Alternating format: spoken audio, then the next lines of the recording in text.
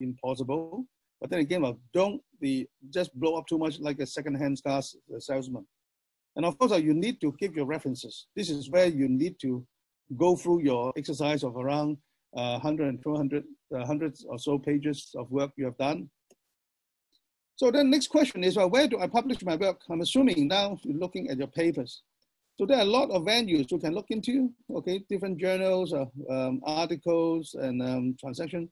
I'm not going through too much details now because I know time is catching up because I've already, coming to, initially I was told I only got 30 minutes and we started late. So we started at 10 minutes past. So I'll just simply quickly go through the rest of this one so that I don't want to spend too much of time. I know you have another talk coming up at 1 o'clock your time. So I'll concentrate more on the conferences because I have been involved in IEEE Conference Quality Committee. Conferences are important because not only give you the opportunity to publish and also give you the opportunity to listen to other people and also to interact and the networking as well. So if you are publishing as a conference paper, they will appear in the proceedings of the conference. So the papers are being reviewed with a specific time frame. It can either being rejected or maybe you got it accepted. Of course, they give you some suggestion. They can also make some correction as well. You have some very strict specific limitation on the number of words, number of papers as well, and also the formatting requirements. Because a lot of time, the conferences, they will not do the editorial work for you. Unlike the journals, sometimes the journals, they will do the editorial work for you, but not in the case of conferences. You must follow the precise requirements of the formatting requirement.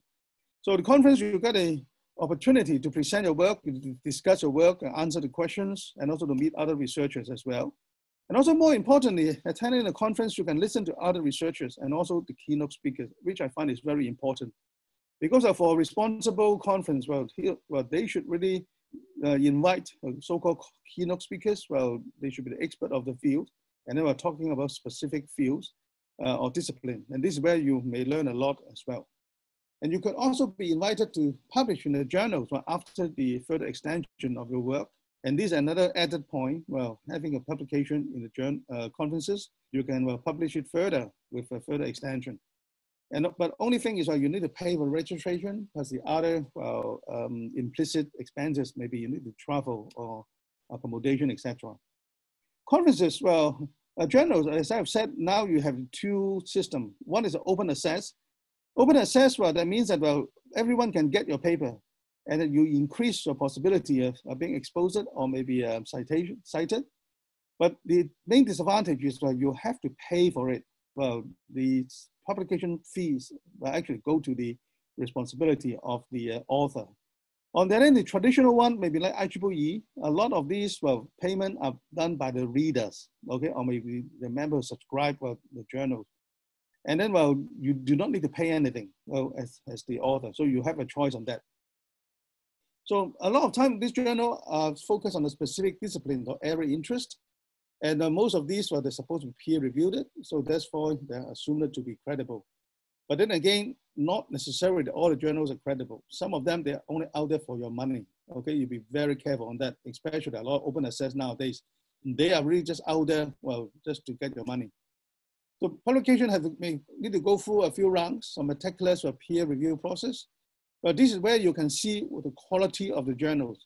And if those journals, they're really dodgy, they just try to get your money, they will get you accepted very quickly. They don't even go through border, give you much of a review because they didn't go through it, more than likely. So be very careful on that. They just ask you to pay the money. So sometimes some of those journals, they go through the special issues. So maybe have some specific questions they need to address some specific topics. So in that case, they have more than likely, they have also more specific deadline as well. So you have a better chance to be published that way as well. So they may also need to, they may be free to publish or publication fee is required. This is where I mentioned about the open access and the traditional way. In terms of the conference, you may have a lot of other consideration as well. First of all, is the conference theme relevant to your work? Is it difficult to get the papers accepted? No, because again, it will relating back to the standing of the conferences.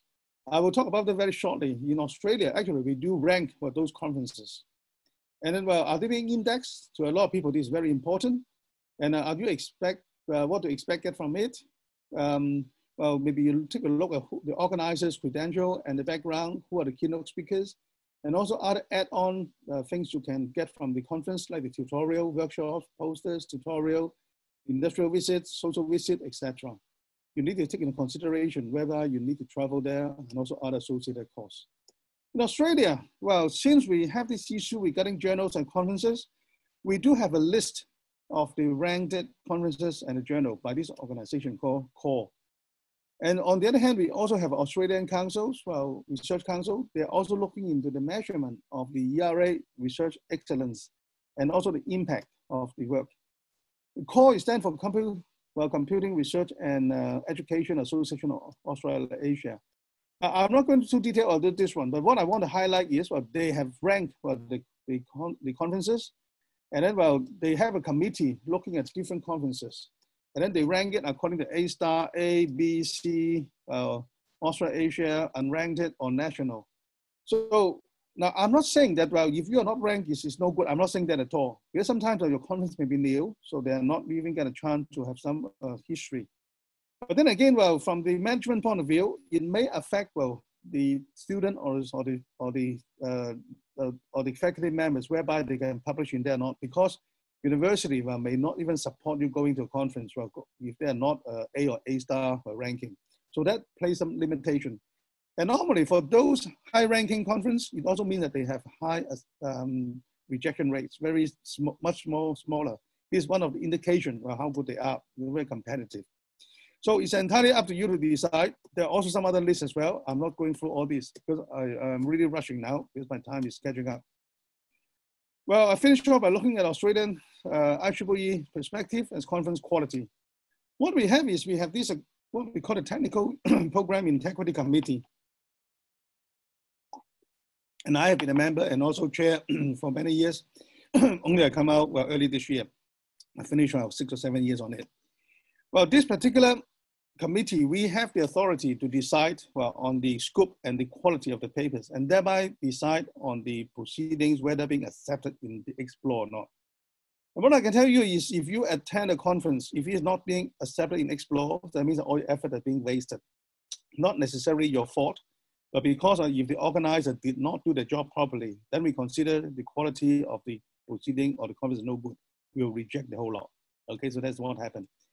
But this is a lot of the other issues where we look at a lot of indicators and then we decide. It's not an easy decision, and not too many conferences are being rejected, but it happens.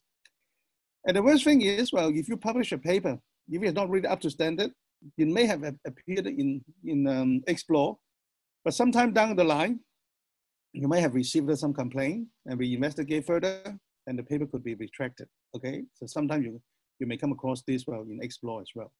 So what I'm trying to say is very important. When you're writing your research papers, you need to be careful where you publish, and also, you need to make sure that it's being acceptable. Okay, I'm really running out of time. So as a summary, I would say research writing and publication are now integral parts of an academic or research career. Even if you're starting to consider as academic career, maybe you're starting already, you must realize the fact that you are expected to write, you're expected to publish. And you really need to start planning early, and you need to utilize the opportunities with whatever limited resources you have. Conferences are good venues, okay? And you can start publish your work and also network with other people in the area. It is important to choose the most appropriate venue to disseminate and release your research result. And having said, on one hand, we say that there are a lot of expectations. So people are under the pressure thinking that it is a publish or perish. But I rather consider, you should really consider as a publish and prosper, because you've done your work, you contribute to the community. And as I have said, I'm really glad and proud to say that our work published in 1993 is still being cited even today, 2020, 27 years later. So this is the thing I consider myself have done our part. Okay, so that's all I have today. Thank you very much for your attention. And I know that you still have a few more talks today to attend for the rest of the day.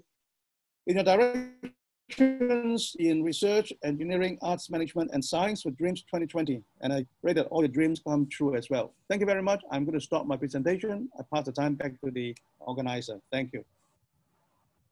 Thank you so much, sir. Part